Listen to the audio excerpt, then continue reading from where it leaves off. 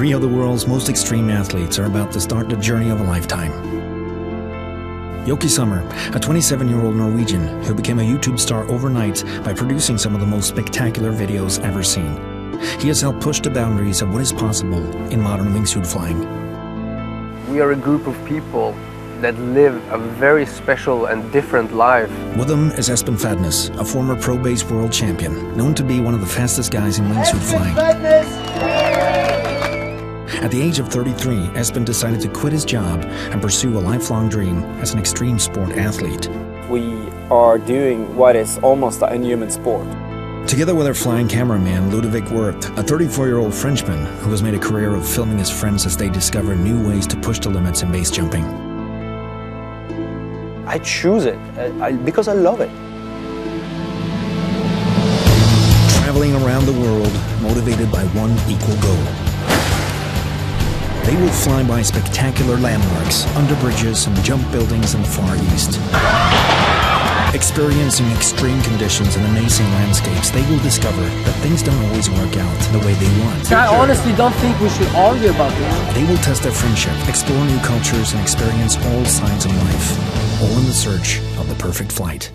The boys are back in Europe and heading up to Lauterbrunnen, a small village in the Swiss Alps.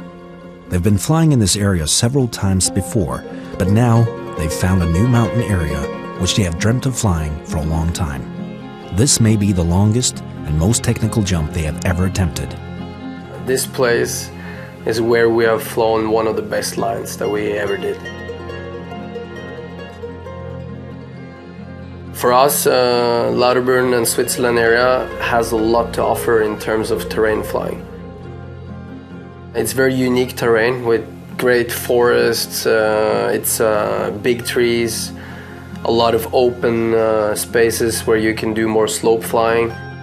It's very easy accessible with the helicopters, and it's a safe place to actually get the shots that we want to do and to actually get that perfect flight.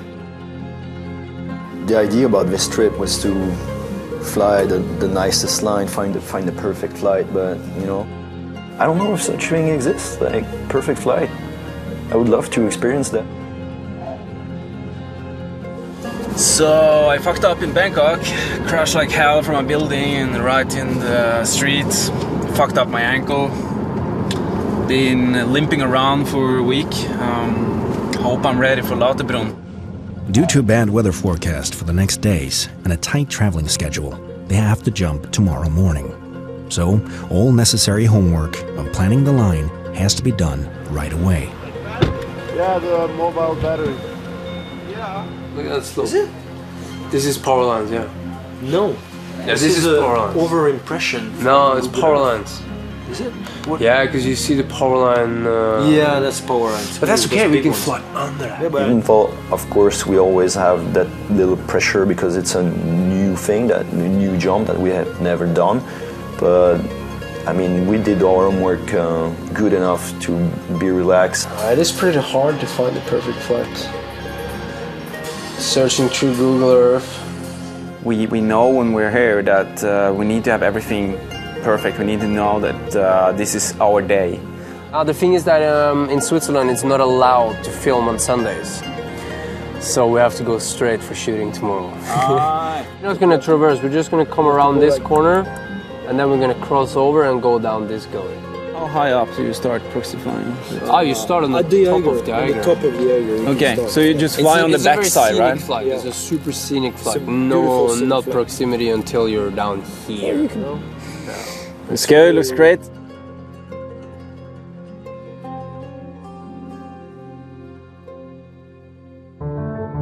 The next morning, the conditions are perfect.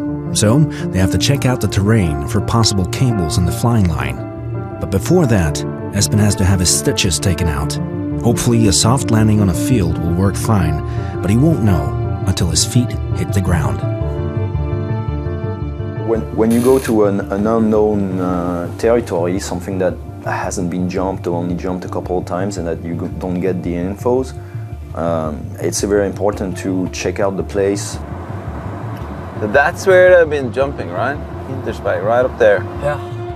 Those trees are like random, very close to each other. It's not a good option. We need to verify that we know where it is and that we can understand the approach before we actually can fly it. The one over there, wow, that one is super bad. Because the line is down in that canyon, like. But we have to go down and see the 100% details. After checking out the flying area, Ludo is starting to feel a bit insecure.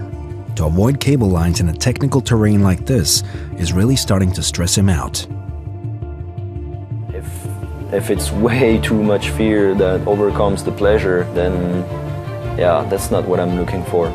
Puts me into an emotional roller coaster because I'm a little bit more stressed up. But I also hope that if you do feel stressed about any jumps, that you have to tell us, you know? Like, because I would never like to put you in a situation where you're stressed out or you don't like it or shit like that. I just want you to look at it as fun jumping. You're a camera guy and we fucking love you to pieces.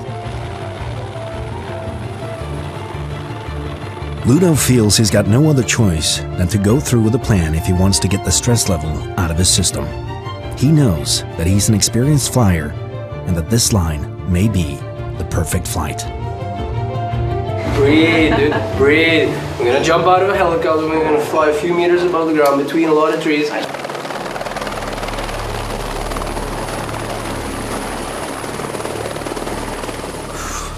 Fucking nervous, you can see it in my heart rate.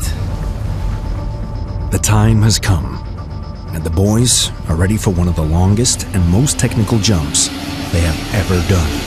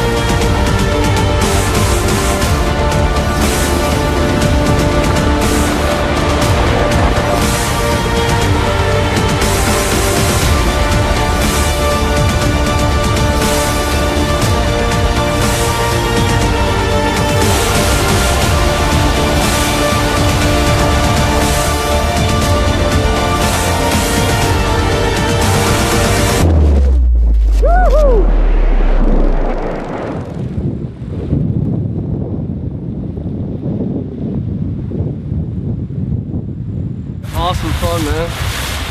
You liked it, Ludo? It was good. Was it good exit? It wasn't too bad. That was really fucking awesome.